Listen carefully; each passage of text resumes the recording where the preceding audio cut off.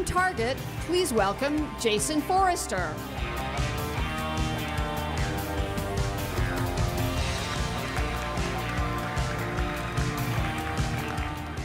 Hi, good morning. So before I start, I just got to say, watching the presentations backstage, two thoughts come to mind. The edge matters, and it really is an exciting time to be in networking again. So again, I'm Jason Forrester, and I own the open networking strategy for Target.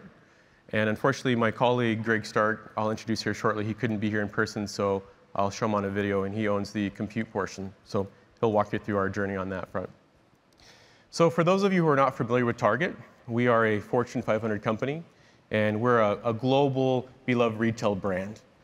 We've got roughly 1,900 stores in the US, about 50 distribution centers as well. We're about 350,000 team members strong, and every week there's about 30 million guests that go see our stores.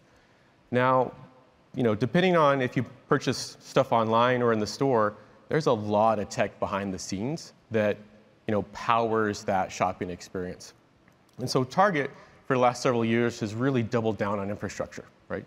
They built a team of amazing engineers. They built a team of pretty solid data scientists. And those teams focus solely on how do they take open source, customize it, and adapt it for the retail use case, right? Combine that with the fact that Target has seen some unprecedented growth because of the pandemic.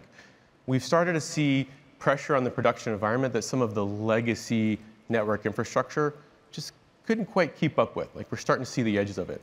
So because of that, we started down a journey of network disaggregation, which means for us, we wanted a network operating system that is completely open source. And we wanted a hardware ecosystem that allows us to pick from many ODM vendors that offer network switches. And so when we started down this journey and tried to find out, well, where do we find these things, we discovered OCP was a place for us, right? So I'm very proud to say we're the first major US retailer to join OCP. Now, there's a handful of tenets that we find ourselves very aligned with OCP. The first is OCP and OCP technical solutions allow us to find designs that are more flexible, right? They allow us to pivot. As we learn, as we grow, as we go into different areas, the infrastructure allows us to be flexible. Same thing from an efficiency perspective.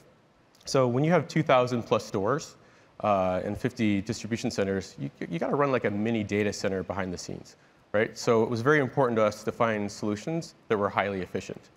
And of course, the speed of Target is a thing, right? We're constantly driving improvements into the environment. We're constantly pushing new tech. So we had to find technical solutions that allowed us to move quick.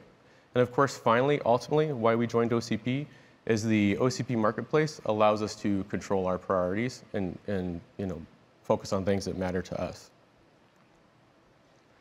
So just starting to talk about the networking journey, we started like everybody else, right? We had a traditional black box environment, very much a classical enterprise networking infrastructure.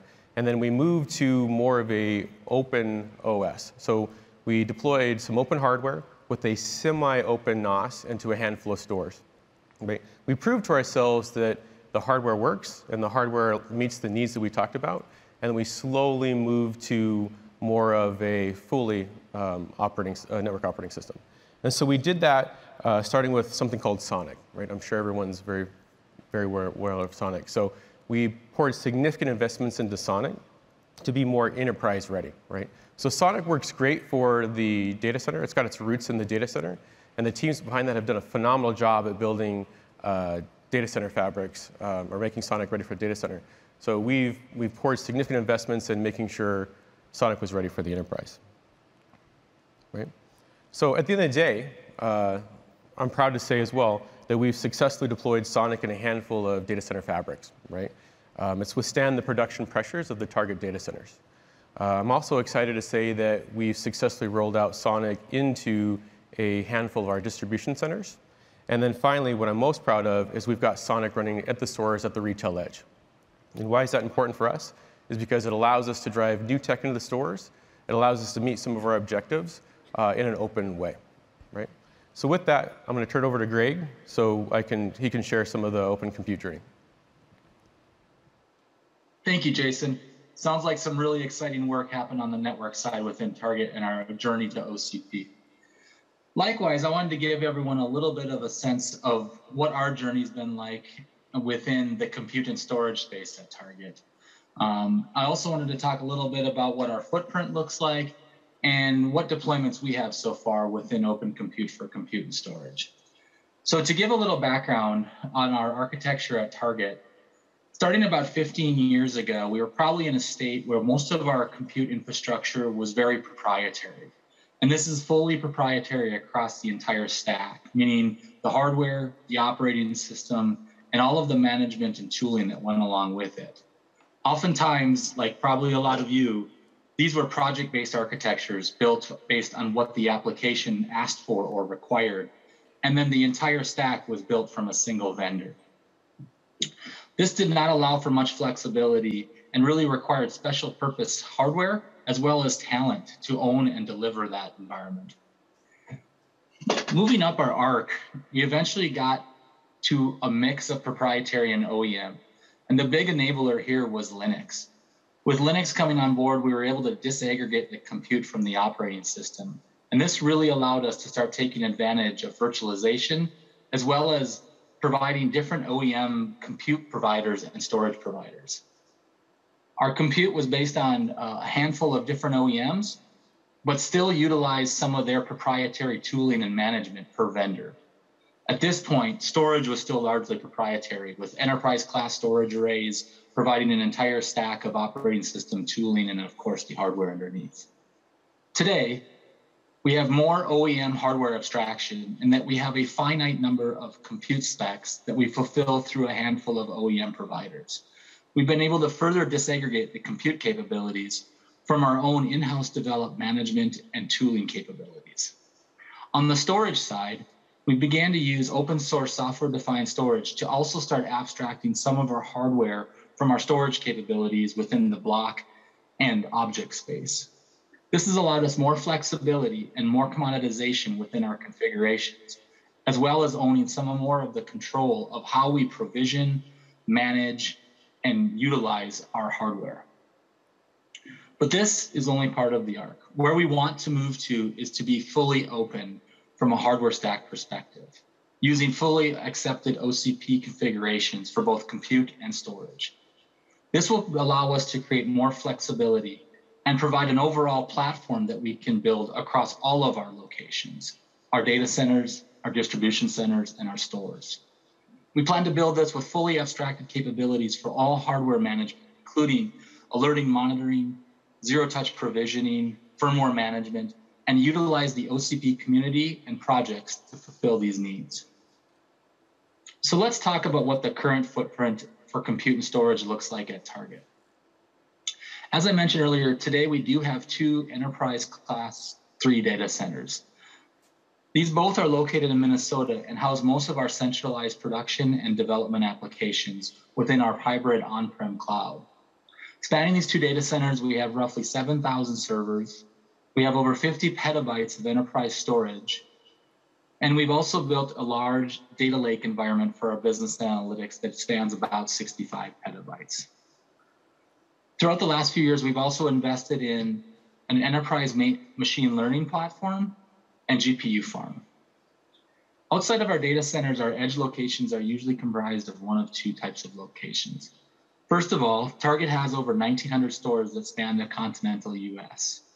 Within each of these stores, we do have a local compute and storage presence. This is usually 3 to 4 physical nodes for compute and about 7 to 10 terabytes of local storage.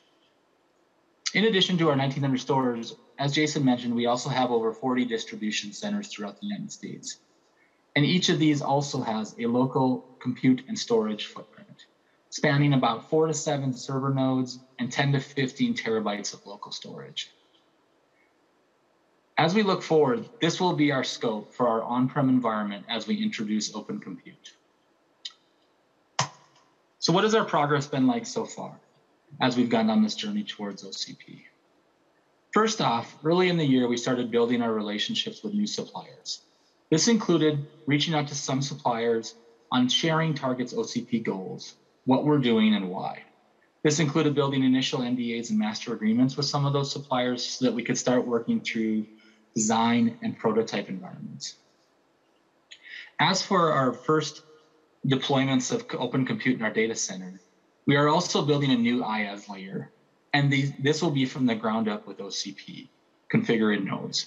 We will be using Tioga Pass nodes with internal storage to start prototyping this environment as we build it. Secondarily, we also have a large environment that is made up of what we call our standard compute. And this is our target application platform, or TAP, as you may have heard of, which is our platform as a service that we've built. Underneath TAP, we build standard compute, and we've started to deploy racks of this compute using OCP accepted configurations. Next up this year will be our edge and store locations. As I mentioned earlier, we do have a storage and compute footprint in each store, and we are looking at a prototype using the open edge configuration to start evaluating what this would look like in our stores. Again, we want to be able to enable a platform across all of our locations using OCP accepted gear. Outside of bringing in the hardware and validating some of our workloads on it, we've also started building some of our enablement capabilities.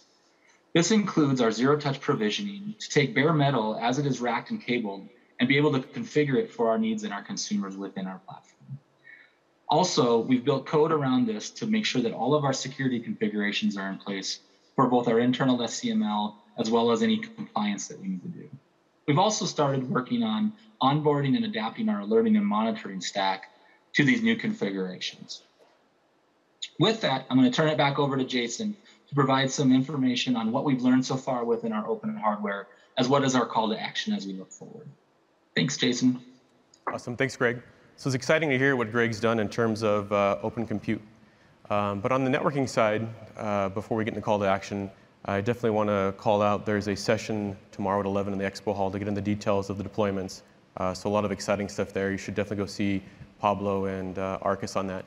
But the call to action for us is, we learned a lot during this process, right? It was definitely completely new. We were used to deploying OEM gear, and to move to open hardware was a bit of a change for us. And one of the things I definitely want to call out is, from a hardware ecosystem perspective, the OCP marketplace has a rich offering for the hyperscalers, but I'd definitely like to see a little bit more focus on the enterprise. For example, there's a lot of great 400 gig switches out there. There's a lot of great high-end switches, but we desperately need the 1 gig kind of lower PoE switch. So we'd love to see the OCP marketplace and the ODM community kind of focus on the edge and the enterprise side. Greg has some examples on the compute side as well that's predominantly around memory allocation and CPU allocation, right?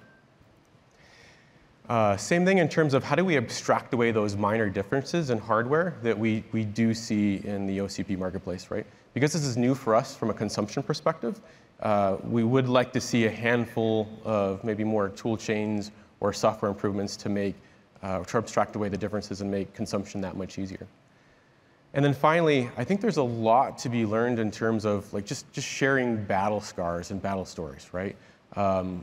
We ourselves at Target learned a bunch on how to go do this. We hit some turbulence here and there. We got things right, we got things wrong. And so we'd certainly love to share the story and help accelerate the learning for folks that are going down the same path. And we'd love to hear from others as well. So with that, thank you.